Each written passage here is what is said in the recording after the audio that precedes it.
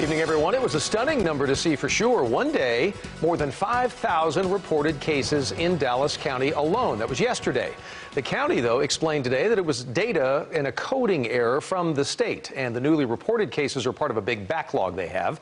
Now we know how widespread, though, this problem is. Good evening. I'm Doug Dunbar. Good to have you. We're streaming live as always, CBSN DFW. So an estimated 500,000 tests are part of this huge data problem, as it's described as.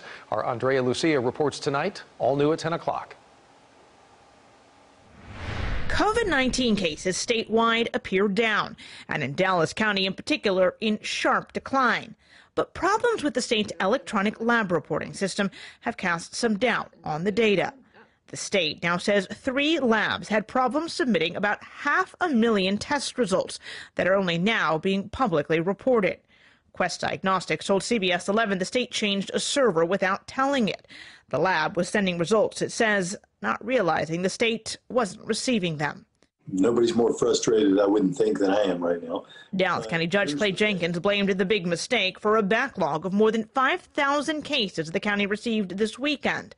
Most date back to July. That means case numbers appeared lower than they should have, just as parents and school districts were wrestling with whether to return kids to class. But here's why we need to get our arms around this pretty quickly, because I think they're going to be necessary to make good decisions on whether to open schools. Baylor College of Medicine infectious disease specialist Dr. Peter Hotez says accurate data is vital, but he said the state has openly admitted its mistake and is working to correct it.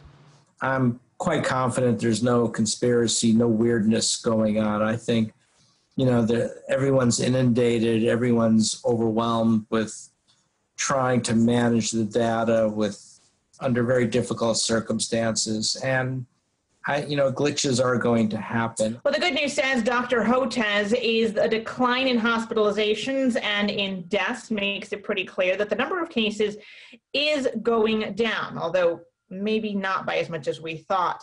The state says it'll take a few more days to clear out the backlog, and we should have a better idea of what's going on next week.